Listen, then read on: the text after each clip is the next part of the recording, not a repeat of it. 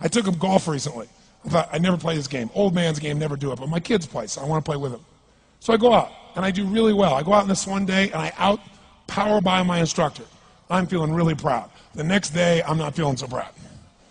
I keep putting the ball in the water again. I'm so frustrated. Put down another one. Put down another one. I don't care. I don't care what my score is. Let's do it. And finally, I was getting frustrated. He's going things like, ain't it a bitch? This is golf. And I'm going, bull. I said, you're a terrible instructor. I said, because I should at least be consistent at whatever shitty level I can achieve. I said, I know I'm not Tiger Woods, but I should be able to be consistent, and you're just telling me it's difficult. Telling me it's difficult is not helping. Tell me what to do. He said, well, actually, you're only a little bit off. I said, could have fooled me. He said, no, you're about a millimeter or two off. I said, you're joking. He said, no, watch this. He said, I didn't teach you this yet. He said, when you approach the ball like this, he said, if you change the angle that you're attacking this just 1 or 2 millimeters, in the very beginning, do you see how that changes the arc? This one, instead of being on the green, by 1 millimeter, now you're in the water. 1 millimeter over here, you're in the sand. And he said, and also you're hitting the ground by 1 millimeter sometimes. You're not stroking it, just 1 millimeter. I thought, what a great belief system that when all hell's breaking loose and nothing's working, that you're only 1 millimeter off. Because most people think it's impossible, so they give up. Isn't that true? And in real life, it's true. So 2 days later, I'm going to see one of my clients. I do a lot of coaching, and I have a man who's the top plastic surgeon in the world. He's going through some tough times in aspects of his life. But this is a guy that gets paid by Sultan of Brunei $1 million to fly over and do 3 people's faces. He is the #1 plastic surgeon in the world. He can make anyone who's ugly look spectacularly beautiful. He showed me pictures of a woman who's 84 years old. He made her look 40 and gorgeous, no exaggeration. But you know what? I'm waiting for him in his office, and he's still in surgery. So he's got a new book he's creating to teach other surgeons around the world. And I'm going through, and it's got pictures of, the top 100 supposedly most beautiful women in the world's faces. And then men. I wasn't paying attention to that one. I just kept turning the pages, right? But I noticed something. He's got all these measurements. And he has mathematically calculated what it takes to make someone look gorgeous, man or woman. And it's a few millimeters. Interesting. For example, on a woman, the distance between the top part of your lip and your nose, this little distance, the measurement of that, if you're beautiful, gorgeous, is the same size as your eye. If it's 1 millimeter more, you have an average face.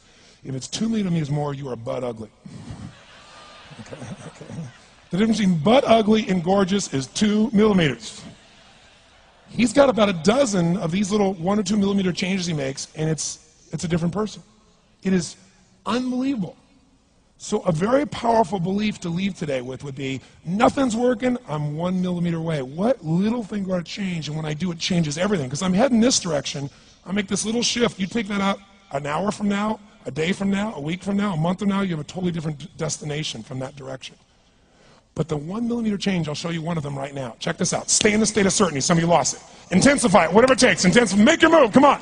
Make your move. Say yes. Say yes. Say yes. Say yes. Now feel that in your body. Don't let go of it. Now watch. Here's the difference between being certain and being uncertain. Did you see that? Certain, uncertain. See if you can find that little spot between the two, where you drop just a little bit of your chest, and you feel it drop, and come back up, and drop it. How many can feel that difference between where you really feel it, now intensify it, and where you dropped it? Is it a tiny difference, yes or no? Yes or no? Now, could you condition yourself to feel great in this state? Yes or no? So what I want you to do is give yourself that opportunity. So the way we're going to do is very simple. We're going to go into peak state. And then we're going to train ourselves. Because guess what? If you're in this state of certainty, and all hell's breaking loose in your life, people can't figure out, you go, move, I'll handle it. People go, he's so lucky, he's so confident. No. Here's what I've created for my life, and anyone I know has succeeded. I'm a 17-year-old kid from Azusa, California, with no real education other than self-education, with no background, with parents that did their best, all of them, with no money, but I did one thing. I loved people, and I had an enormous demand I made upon myself, and I sculpted my mind and my emotions to get me to do whatever it would take to achieve and to contribute. But to do that, I did it by using my body and changing my focus. I did it by putting myself in a peak physiology and using what I call incantations. Can you train yourself to believe something? Yes or no? Absolutely. How many of you ever made the fatal mistake of going to Disneyland or Disney World, and while you're there made the fatal mistake of going to a ride called It's a Small World After All? What happens for about a week after you're out of that damn place? You're still singing this thing in your head in 24 languages, right? Well, let me tell you something. How many of you have things when you want to go achieve them and this part of your voice goes, oh, it's not going to happen, or forget it? How many got a voice that sometimes interrupts that good pattern? Say I. And what you want to do is train a new one. So starting when I was 17, I started doing incantations, not affirmations. Affirmation, you go, I'm happy, I'm happy, I'm happy, I'm happy, I'm happy. What's the problem? You haven't changed your what? Your what? Physiology. If you don't change your physiology, you won't get anything. So an incantation is not only you speak it, but you embody what you're saying with all the intensity you can. And you do it with enough repetitions that it sticks in your head. Like It's a Small World, now the conversation in your head is always the same and it gives you what you want. So you use your body and your voice. So 17 years ago I started doing things. I was working for Jim Rohn, this speaker, and I was 17 years old. I had long hair, minestrone soup, acne on my face. And I was trying to call on Bear Stearns type of people and convince them why they should go to this man's seminar and be more successful. I was driving a 1968 Volkswagen that I had earned at $40 a week as a janitor. The only way I did it was park far from the building and then go in, and I love people and I believe, but I put myself in state and I was able to influence people that were far more successful than I was at the time.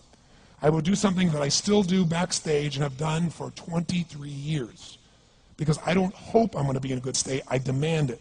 So I do an incantation using my whole body. I'd say, I now command my subconscious mind to direct me in helping as many people as possible alive today to better their lives by giving me the strength, the emotion, the persuasion, the humor, the brevity, whatever it takes to show these people and get these people to change their lives now. And I would do that literally driving in my Volkswagen to a meeting in LA on the freeway for 40 minutes. People are looking at me, I'm screaming at the top of my lungs. They're going, I know he's a serial killer. I know he is. But by the time I entered that room, when two people meet, if there's rapport, the person who's most certain will always influence the other person. And I was totally certain, and they were trying to get revved up to certainty. Do you agree with this? Yes or no? I do another one because I was poor. I changed my mindset. I kept doing things, but I never got beyond it. I'd say God's wealth is circulating in my life. His wealth flows to me in avalanches of abundance. All my needs, desires, and goals are met instantaneously by infinite intelligence, for I'm one with God and God is everything. And I would imagine the abundance of my life, and I would feel so grateful. And a year later, I went from making $38,000 a year to making $1 million a year in 1 year. Because successful people do what failures won't. You follow me on this? You know?